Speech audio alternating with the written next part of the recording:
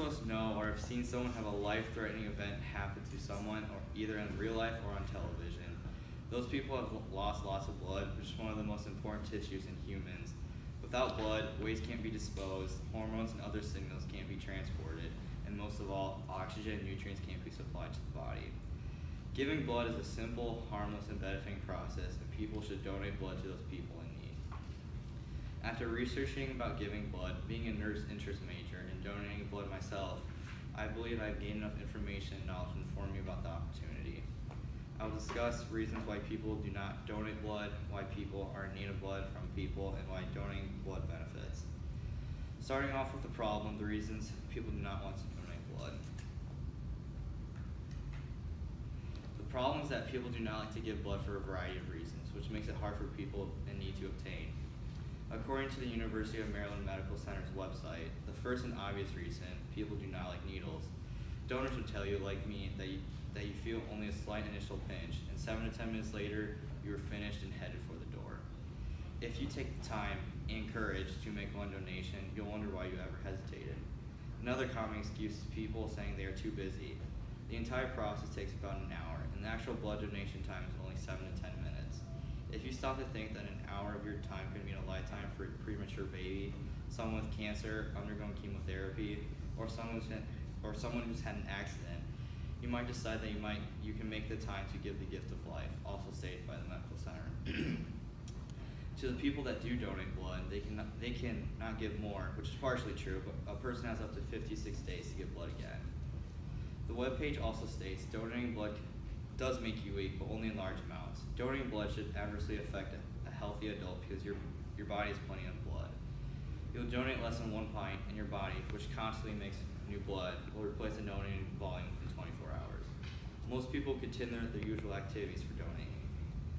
According to Too Old to Donate by Ronnie Raven, an article by New York Times states that we found over time that individuals who are older do just fine donating blood, as long as they don't have certain medical conditions that make them ineligible. And the final reason is people are afraid of obtaining a disease like AIDS or HIV, for instance. It is not possible to get AIDS by donating blood, or HIV, according to the American Red Cross. A new sterile needle is needed for each donor and discarded afterwards. Now that I have told you some of the reasons people do not give blood, let me tell you some of the causes of blood transfusions in the first place.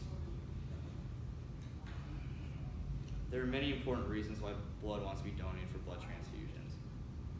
According to the book Complications of Blood Transfusions by Harvey Klein, states most blood transfusions are to treat anemia, which means the body doesn't have enough red blood cells. The body's tissues and cells are not getting enough oxygen, which could lead to heart failure because of the heart working extra hard to make up for the lack of red blood cells.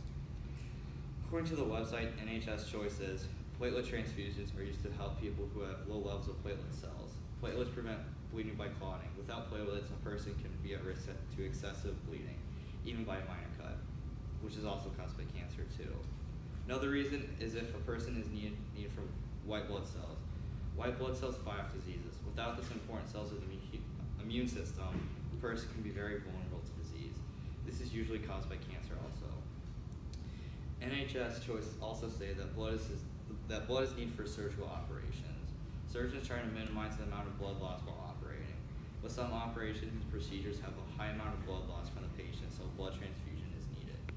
Now that you know the causes of blood transfusions, I'll talk about the reasons to donate blood to the people needing it. According to Jenny Ginger, a nurse at Mercy Hospital who has experience with patients on wanting to donate blood, says that there's a lot of reasons why people should give blood. Mrs. Ginger says that the obvious reason is to help people. There is always people who in need of blood. She also says that donating blood comes with a free mini physical. The physical checks your pulse, body temperature, hemoglobin, and blood pressure. The donation process is easy and does not take that much time.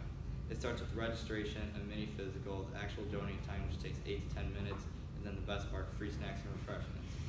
The entire process takes at most 1 hour to complete. Jenny Ginger comes across people not liking needles. She says that people end up saying that there is hardly any pain, it's just a prick in the first place. She also says we allow people to be distracted, meaning watch TV or be on their phone so they don't know what is happening to them. And finally, the sense of pride of helping people. Having the satisfaction of you donating your blood to people in need is a great feeling, says Jenny Ginger. Now that I told you some of the reasons to donate blood, you might be wondering where people can do this. With the information I presented you today, I hope I have made you at least consider donating blood. You can donate blood at any hospital, clinic, or any medical center. Sometimes here at Linn-Mar High School and most other high schools, we'll have a blood drive for people to donate blood. I talked about the problem of people not donating blood, causes for blood transfusions, and the reasons to give blood. People should donate blood to those in need because it is a simple, harmless, and benefiting process. I hope the information I've presented you today will encourage you to donate blood and make those lives of people suffering better.